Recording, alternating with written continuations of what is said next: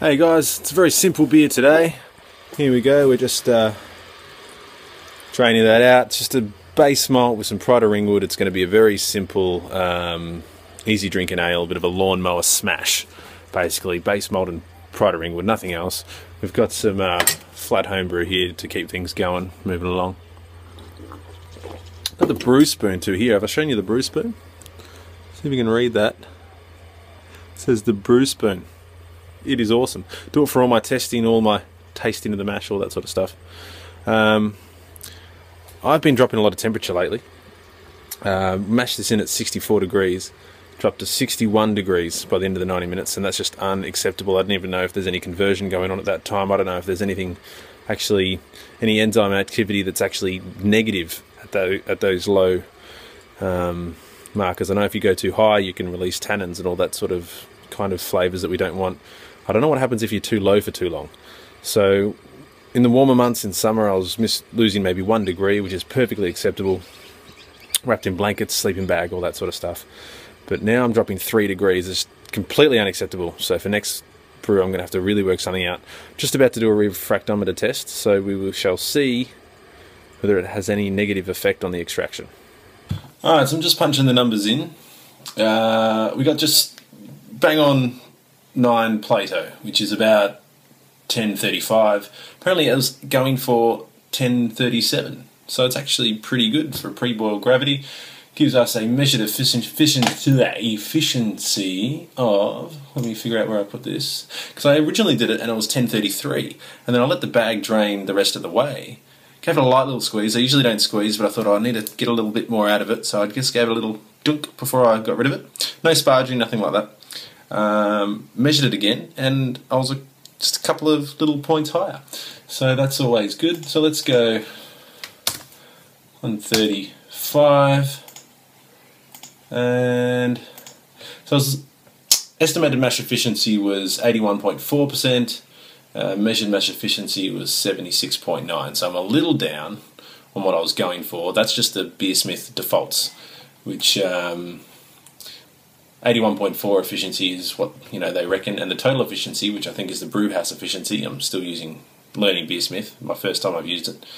So the brewhouse efficiency should be 72%. Now in the past that hasn't been a problem based on what I've done calculated previously, but losing this many degrees I reckon is really hurting what's happening. So we're going to work on that. Happy for your suggestions below, that'd be great. And yeah, let's just keep going.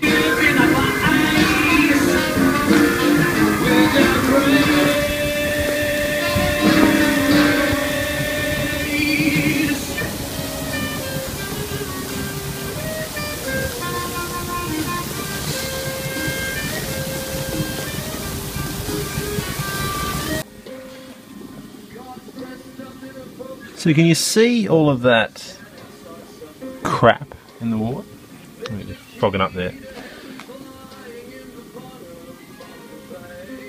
All of that little crappy bits. I used to think my bag wasn't very fine before, so it was just sort of coming through, but I've got a feeling it's just a biab thing. A lot of people say, it does make cloudier work. A lot of people say that's bullshit. I don't know what to think. I've just got a brand new bag, which you saw in one of the previous episodes.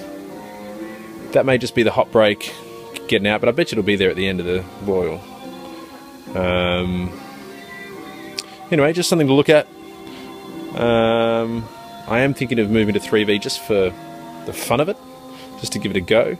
It'll be interesting to see whether that's the same or different or whatever. Anyway, little tidbit.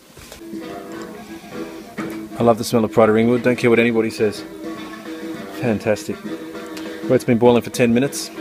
All hot break gone. Let's do this.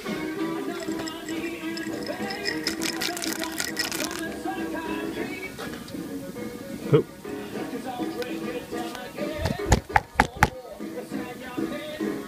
I gotta get all these out. Give me a minute.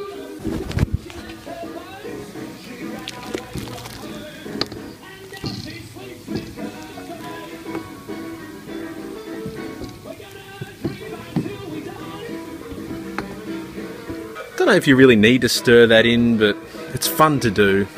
Hopefully I don't get sued for this, but today's tunes come from Martin Martini. Can you see that?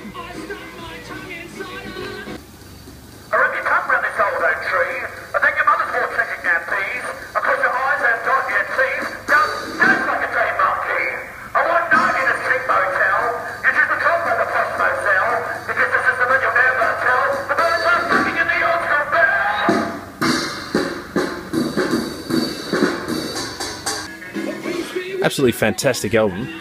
Saw these guys live. I heard that he quit in his prime, so I don't know. Anyway, if you see him, I think he might have come back, so if you see him around, he's bloody awesome live. Great Aussie, just crazy mental circus music. Love it. So there we go, 70 metre boil over. The proteins are doing their thing that they tend to do. Ended up with, what do we end up with? It's looking at about, I don't have individual notches, I'd say that's about 28-ish.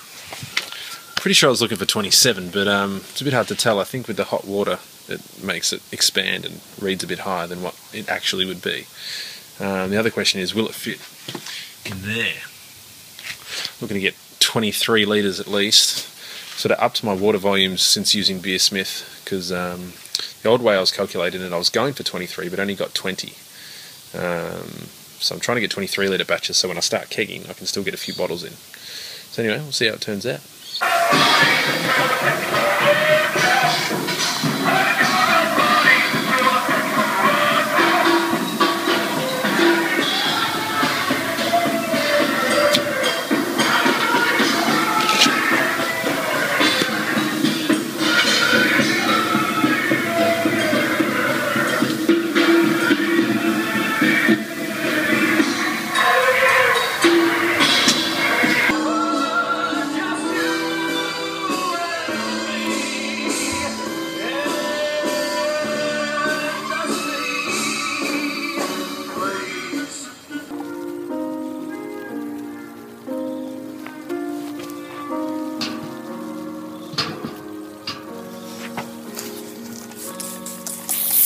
Of the red night, I've been drinking with your wine, like the yellow submarine. She's nowhere to be seen.